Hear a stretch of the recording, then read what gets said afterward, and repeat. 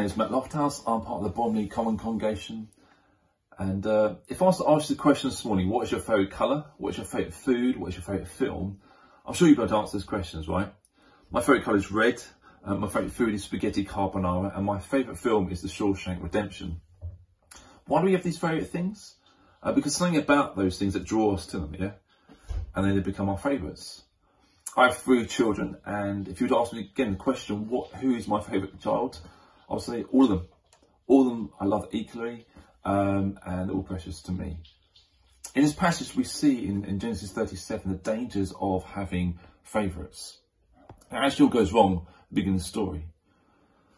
The other son's mother is Leah, and Jacob really loved Rachel more than Leah, which is really sad.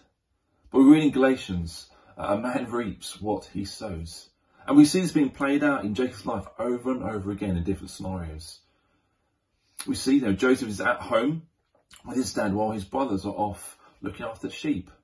Then Jacob then senses, Joseph can see the brothers are okay. And he's thinking, what's he doing? Jacob clearly favoured Joseph and gave him special treatment. But Joseph should have been with the rest of the brothers, out with the sheep. The brothers knew that Jacob loved Joseph more, which is really sad. And we see with the first father fails is never have favourites. As I said to you already, I can honestly say that I don't have a favourite daughter. I love them equally. They're all precious to me, all special to me, and that will never change. But if we look a bit closer into Jacob, we see potentially the reason why he had a favourite. He had Joseph in his old age with his beloved Rachel, who then died giving birth to his younger brother, Benjamin. But when we see the beginning of chapter 37, his brothers couldn't speak a kind word about him. Ouch. You see, you've got sibling rivalry happening even just then. It must have been difficult, of course, for Jacob to spend time with all his children and to show his love in action for each of them. But there's no excuse for favouritism. It's always going to cause trouble in a family. It's going to lead to some extent to family breakdown.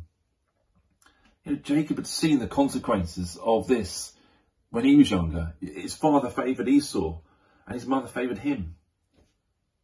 In this case, where Joseph is now, the brothers were going to actually kill him, take the matter into their hands. But this passage had me thinking, what is God like? Does God have favourites? God has favourites. Not just certain individuals, but everyone who believes and trusts in him. Ephesians 5:1 says, be imitators of God, therefore, as dearly loved children.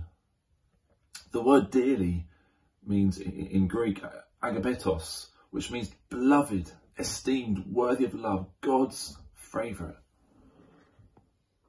Our amazing God and Creator has made each one of us exactly the way we're supposed to be.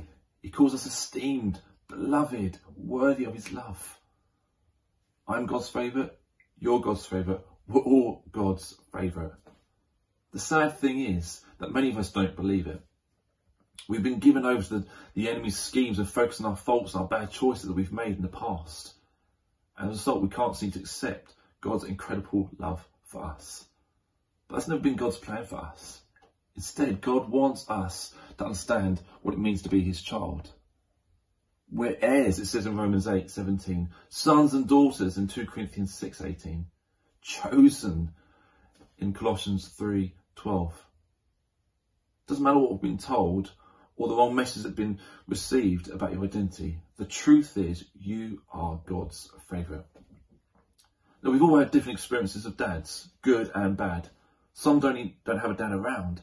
Some don't even have a reference point for a dad. But this morning, let us all know that we have a perfect heavenly Father who is saying to all of us, you are my favourite. When we start seeing that, start believing that, and start living like that, seeing our true identity in Christ as a favourite child of God, wow, that's a game changer. This is made possible because our loving Heavenly Father made a way for us. Through Jesus dying on the cross for us, displaying his love for us, defeating sin, defeating death, and rising again for us.